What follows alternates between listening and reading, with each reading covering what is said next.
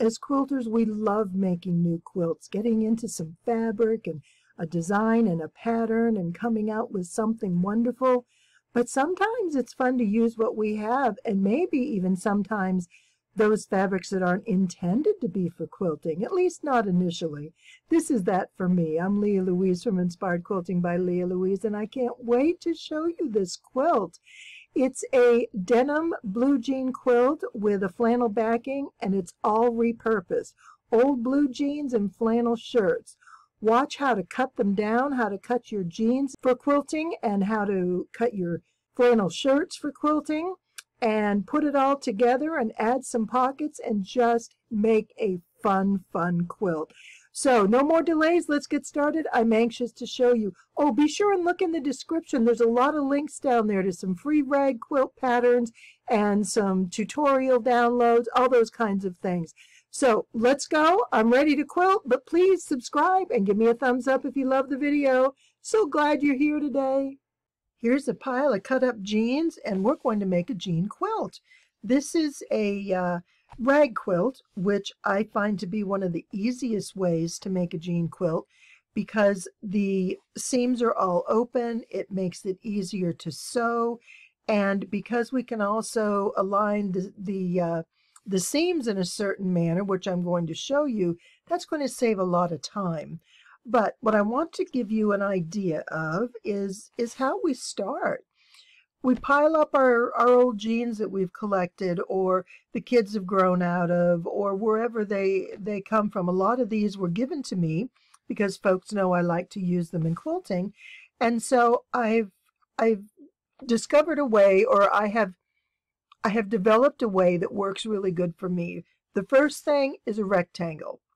I'd rather use a rectangle with denim than a square because I get twice as much coverage and less seams. I don't have to have a seam in the middle. Lighter weight fabric, I still use the squares because the rectangle can be too long for regular fabric. Because denim is so sturdy and strong, it holds up really well in the larger blocks. So by using a rectangle, then I have a large block that I can work with, and this is great to cut out of a pair of jeans. This is from the leg, and that's where you're going to get the bulk of your fabric. I have created a tutorial on how to cut denim from blue jeans, and I'm going to put a link here for you so that you can watch that. If you need a little instruction, some ideas, some tips on how to get the most out of your blue jeans when you're cutting them for quilting, this will help you out with that. So that tutorial can be very helpful. So once your jeans are cut, then we need to start putting it together. And the first question is, are you going to use a backing or not? And in this particular quilt, I am. I have made a denim rag quilt before without a backing, and I'll put that link down below so you can look at that quilt as well. It's very similar in the way it's made. It just doesn't have a backing. Because these jeans are used, they've been worn, they've been washed, the denim is nice and soft. So making a denim quilt, a blue jean quilt out of used jeans, even without a backing, it can be soft and comfy and very enjoyable to use. So once your blue jeans are cut up and ready for quilting, we need to consider the backing. And in this case, I'm using flannel. And I use flannel shirts. So I cut them in the same size rectangles, and I connected them in the seam in order to create the rag quilt. Remember, rag quilt seams are on the front. They're on the top. That way, when we wash them, we get a really nice frayed edge. It's soft, it's fluffy, it's comfy, and it just makes the quilt a lot more, I don't know, inviting, and it's just a fun look, and it's a nice comfy quilt to have on your couch, to snuggle up in, etc. But what we need to think about is, how do you get the flannel? Now you can go and buy yards of flannel, or like the jeans, you can use old clothing. And this is all from old flannel shirts. And I get about 9 rectangles from each flannel shirt, which is quite a bit of fabric. And again, I have a tutorial for that, specifically on how to cut flannel shirts for quilting. So what I do, and I'll put that link up above if you want to get more details. So rather than make this video really long, I kind of did some little tutorials on the side. So if it's something you need to learn or find out more about, then you certainly can do that.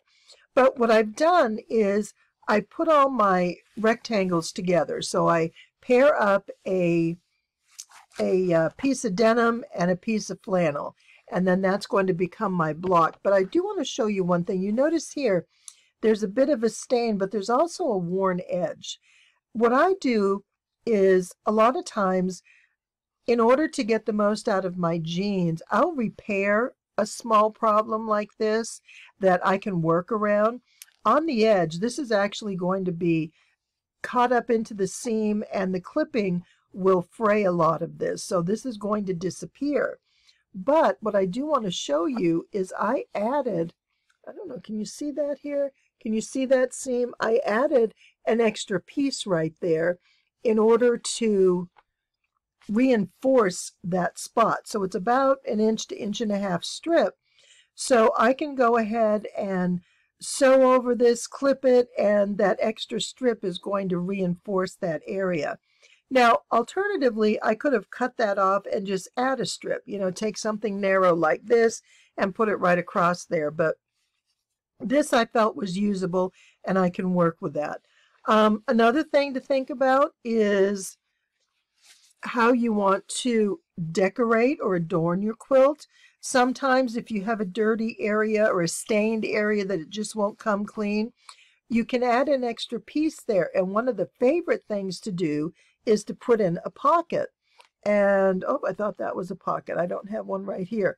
But, of course, you know, I have a tutorial for that. And there's a tutorial on how to use pockets in your denim quilt and your rag quilts, as well as how to sew them in and attach them. So the first thing I do is decide what my blocks are going to be, pair them up with the flannel fabric. With all my pairs, flannel and denim stacked aside, I'll just start from the top, and what I do, here we can see this, I run a seam right down the center, and I leave the outer edges loose, but what this does is hold that fabric in place. Because this is such a long block, this fabric can get a little loose, and over multiple washings you can get, I don't know, it can stretch, you can get wrinkles, it can do all sorts of funny things. But by reinforcing this center, that's going to hold everything in place. And that is worth the step. You may have seen in other rag quilts where they do the squares, they'll do the X. Well, this is the same kind of thing, but we don't need an X because these side seams are going to be caught up when we attach our rows together. We just need this centerpiece to hold it together. So once all these pieces, I just chain stitch them all the way through, and they're not attached yet. They're just loose blocks, and I just run them all the way through. And then once that's done, then I start putting my seams together. And I use a 1/2 inch seam. So what you'll want to do is put your denim to the top, because that's where we want the frayed edge, and the backing, which in this case is the flannel, and put that to the bottom. And this is going to create that frayed edge on the top throughout the entire quilt. So as I go through and I sew these together, I will go ahead and do multiple rows. I do not chain stitch the entire quilt at one time. Denim is heavy and flannel is heavy, and the two together can be quite an ordeal to manage at your sewing machine. So what I do is I'll generally sew it together in strips of 3. So here's 2 strips I've already put together, and then I would take this next one and add it to the top. But the other thing I want to show you here is notice that these seams are not lined up perfectly.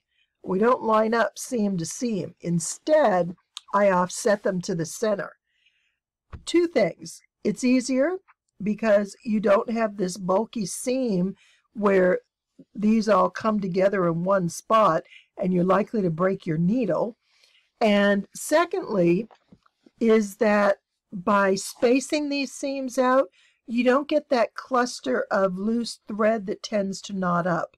So this keeps your quilt top a lot cleaner without that knotty kind of spider nest looking business where all the seams come together. So I prefer doing the offset. Now, a couple things about sewing, talking about how this can be heavy. When you do a rag quilt, you always want to use at least a size 14 needle. When you're doing a denim quilt, you want to go 16. You need that extra large needle in order to handle this fabric. You're going through a lot of layers, generally 4, sometimes 6, and that's a lot to go through. And you want a strong needle that can handle that. The other thing you want is a walking foot. Whether you're doing this center line or you're doing this part here, this actual seam, the walking foot is going to help draw your fabric on top. So you've got your feed dogs underneath that's pulling the fabric as you go, but because you have so much fabric, it's easy for this top fabric to just sort of slip and slide. But when you use the walking foot, it has the feed dogs on the top as well as on the bottom, so it's feeding the fabric evenly. The best benefit for me, other than ease of quilting, is that the seams line up at the beginning and end. How many times, particularly on a rag quilt, do you start here, you sew all the way to the other side, and you've got an inch or two that isn't lining up? Now, granted, you can pin it and you can make it all work, but you have to fuss with it because it doesn't want to line up, because this top fabric is not being pulled through at the same rate as the lower fabric on the bottom. So a walking foot is really good. And I'm telling you, just the right tools for something like this makes all the difference. Otherwise, it can become frustrating. So we have our blocks and we put them together. Now, at this point, this is where I would decide where I'm going to put my pockets. And for this quilt, let's see, most of the pockets I put on the flannel side. And in order to offset the seam, what we do, I'm going to put it this way, is every other row gets a half block. And then this one will come here. So here's our offset seam. And then what I do here is I added this pocket. Now you can add denim pockets. These shirts, there were a lot of extra pockets, and I just thought that was fun. They can button down. They're workable. You can put your hands in. And because of the way this was cut, the bottom is open. But when I sew this together, then that's going to be caught up in the seam and it'll be closed. So those are just some things to think about. And I have another one over here I'll show you because I do have a denim pocket. But I just wanted to go through this initial sewing and setup so you can see how to put this all together. And this is just a really easy way to do it. By offsetting your seams, by working with larger blocks, that's going to save you a lot of time. So now let's go ahead and look at a piece that has been put together. So I put all 3 rows together, and this quilt has 3 sections of 3 rows. And it's going to be roughly 70 by 80, I think, is the finished size of this. All the dimensions and that information are in the 3 tutorials. The block cutting, the shirt cutting, and the pockets. And once we get to this point, we're ready to take it on and put the whole thing together. So let me show you how that works. And here's my set of 3 strips all sewn together. And you can see they have their center stitching that's going to hold everything in place.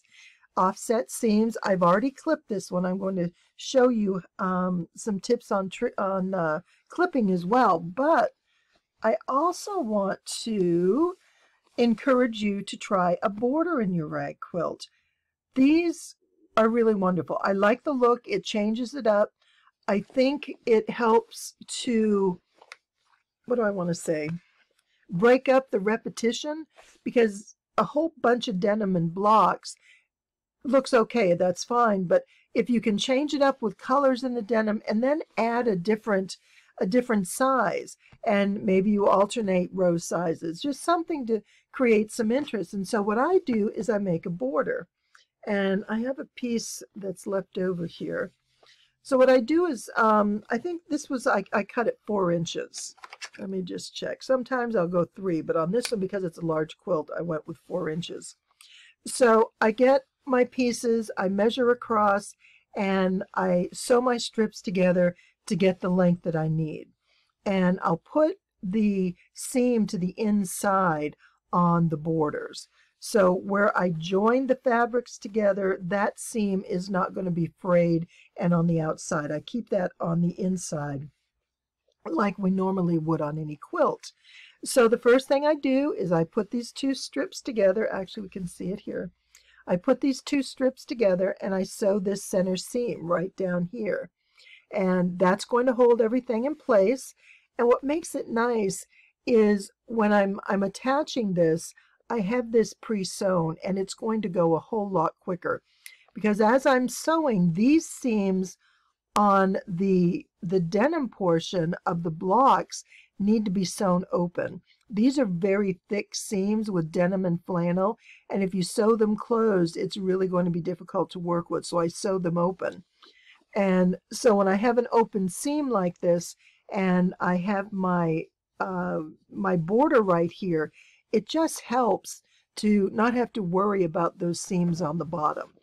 So this is sewn with 1 seam down the middle, and I don't measure it. I just eyeball it, and I sort of hold it and get my presser foot going down the center. If it's off a little here or there, it's not significant. It's not visible.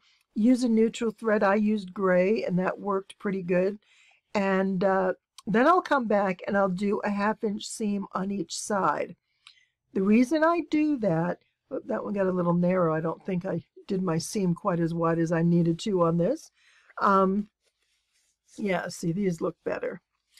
The reason I sew both edges is I mentioned about sewing this open. If I have a border underneath, that those 2 pieces are already attached. It's like having a single piece of fabric rather than having 2 layers. And I can put this under here, sew from the top, make sure this seam is open, and not worry that anything underneath is flipping. And that's important to me because, like I said, this is a lot of fabric to hang on to, and as you're pushing it and pulling it and tugging it and trying to, you know, manipulate everything to get this under the feed dogs, if you're also trying to line this up, that can be a challenge. So I like doing the borders this way, and I'll also do one, so this you can see is through the middle of the quilt. I'm also going to do one around the outer edge. So let me show you. So this is the top edge right there. And we have our 3 rows, then we have a border, and then we have another 3 rows. Now, it's also fun to do a border with flannel to the front with the denim, which is kind of a nice look, and have the flannel on the back with a denim border. So you can kind of switch things up, get a little creative, decide what you want to do, how it works best for you. But there's a lot of versatility in doing a rag quilt. I love that we're repurposing old clothes, whether it be as a memory quilt for somebody in the family, using maybe clothes that children grew up with and giving them a quilt in high school, for graduation, for college, whether it's a new quilt for a baby, and you want to put something sweet together with certain mementos or pictures or things like that. It's a lot of fun to make a quilt like this that allows so much flexibility, and it goes together very quickly. Now, the other big thing that is really important to know is the clipping.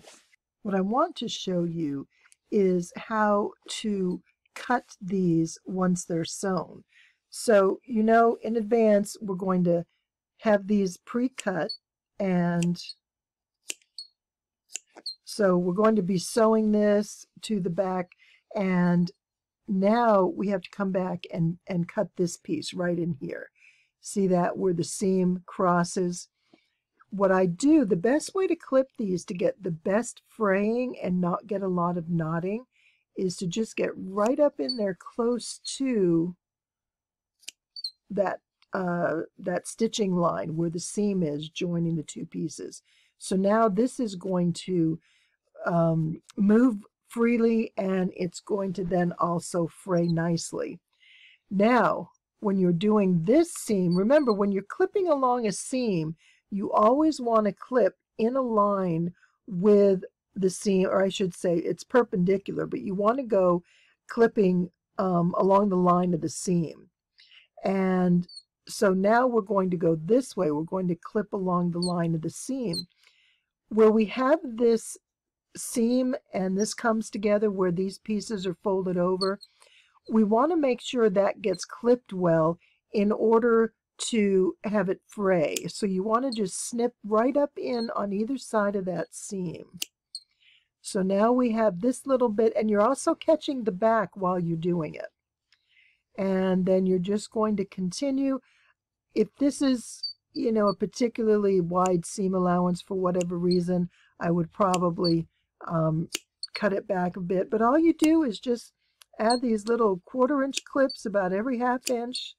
And we do that side, then we're going to come over here, and we're going to do this. Losing my grip here, there we go. And just trim our way, or clip our way all the way through. And that's the extent of clipping. So you can see on, let me move things out of the way, on this one that's pre-assembled, the clipping is done, everything is good to go, but I don't clip this outside edge. We don't clip that exterior edge until everything is finished, and we trim it up. Like this one was a little bit long, so I'm going to need to clip that, trim it first before I clip it. And then once all this clipping is finished, then we get the final task of washing the quilt and running it through the dryer. Now, I do want to give you a couple tips on that as well. When you wash it, I do a second rinse. I'll do a quick short rinse just to get a lot of the loose stuff out, or a quick wash, whatever your machine sets at. I'll put a little soap in there just to make sure everything is nice and clean. And then I will do a second rinse just to clean out a lot of the extra pieces that may be floating around. It's the agitation in the washing machine that's going to help remove a lot of these threads. So once this is cut, see there's just these little sections, then these cross threads are going to come out. Now, one thing that's also important is if you don't cut these straight in line, if you make diagonals, they're not going to fray as well because the thread is not going to come out loosely. You want to have this, so let's see, find a piece here. See how this ravels? When we pull a thread, it comes out, and it comes out because this is straight in line with that fabric. Now, if you were to come in and cut this, see what happens? Look at, it's not fraying. It's not fraying because that diagonal cut won't allow those threads to come out loosely. Now you can start here and you can fray one at a time, but that's because these are straight. You don't get fraying on a diagonal. So you want to make sure when you cut that you cut on the straight of the fabric, and then when you're clipping, these little pieces are all just going to fall out very easily. So that's a little physics lesson in fabric and weaving and washing and fraying and all that kind of stuff. It may be more information than we need, but understanding it just helps to make it easier to achieve and to get what you want in the final product. So I've washed it and I take it outside and I shake it because there's still going to be stuff, you know, around, especially if it's a bigger quilt. There's not a lot of room for a lot of the extra pieces to completely rinse out. So I'll shake it, and then if there's any knots or any long pieces, I'll cut it off. But I'll tell you, if you do the clipping well, you're probably not going to have much of a problem with that at all. And then you put it in the dryer. Now the dryer, more agitation, it's going to help loosen some of these threads as well. And the important thing to know is your dryer is going to get a lot going in those first few minutes. So I'll put this in for maybe 15-20 minutes, and then I'll open my dryer and clean out the lint trap. You don't want that lint trap to get too full. That can be dangerous under any circumstance. It's always good to keep it, keep it cleaned out. But particularly when you're doing this, because it could get overheated, because the heat isn't going to be able to filter through with so much string in there. So take your lint trap out after about 15-20 minutes, and then run this through, and then you're going to be good. Everything's going to be fine. The only thing I haven't shown you, and I need to do that real quick, is how to cut the border. Now, when we do the borders, we're just going to cut along the 1/2 inch like we ordinarily would. But what I do, let's see, I need a place where you can see better. What I do is I'll have a seam going this way and a seam going this way, right, where the borders come together. You don't want to kind of cut straight into this diagonal or this corner, because we get that diagonal and it gets messy. So the first thing I do, let's see, are these going to snip off that corner for me? There we go. Is I'll take and just snip off the very tip of that corner, and then I'm going to come in this way and come in this way. So now I have that loose little corner piece. Can you see that? I have that loose little corner piece that's going to allow it to fray, and then I just keep snipping on each side. I go all the way through. So that's really a great way to do it. Let's see, I can do it one more time. Well, let's say this is my edge. So I have a corner here. I'm going to trim off right there. So we've got that little notch. It's like the dog ear, the little corner there. And I'm going to come in at a little bit of an angle and a little bit of an angle. But I want to keep this attached. I don't want to cut it in so deep that I'm cutting that piece out, because I want that to fray. And then from here, then you just go straight down each side. So I have found that this works really, really well in the corners, because the corners, it's just like with the seams. When you have a lot of this coming together and those strings start to fray and there's a lot of bulk there, it's going to knot up. It's just not going to look attractive. It looks messy. So this, I think, gives everything a better overall look, and I love the quilt. These are awesome. You've got your denim on the front, which is a lot of fun. You've got fun flannel on the back, and you've got some pockets. You can do all kinds of things, and this is a great way to personalize a gift for somebody. So I hope you have a chance to make your own, and I'll get a picture of it, the whole thing finished, that you can look at the end. So this is my project. This is what I've been busy doing. And chances are you can get a rag quilt done in the next couple days. They go quickly. It takes a little bit of time. It actually takes more time getting it all pulled together, getting the old jeans, getting the shirts. But you can also go to the fabric store and get some good deals on buying denim and flannel by the yard. That's another option that'll make it a little easier. You won't get the pockets. You can make your own, but you decide. It's a matter of what you'd like to do. So there you have it. One rag quilt ready to go. Some quick ideas on how to make it simple and fast. And I'm really excited that you're here joining me today. Thanks so much. It's been my pleasure. Please, if you enjoyed the video, give me a thumbs up. And don't forget to subscribe. I'll see you next time. Have a wonderful, wonderful day.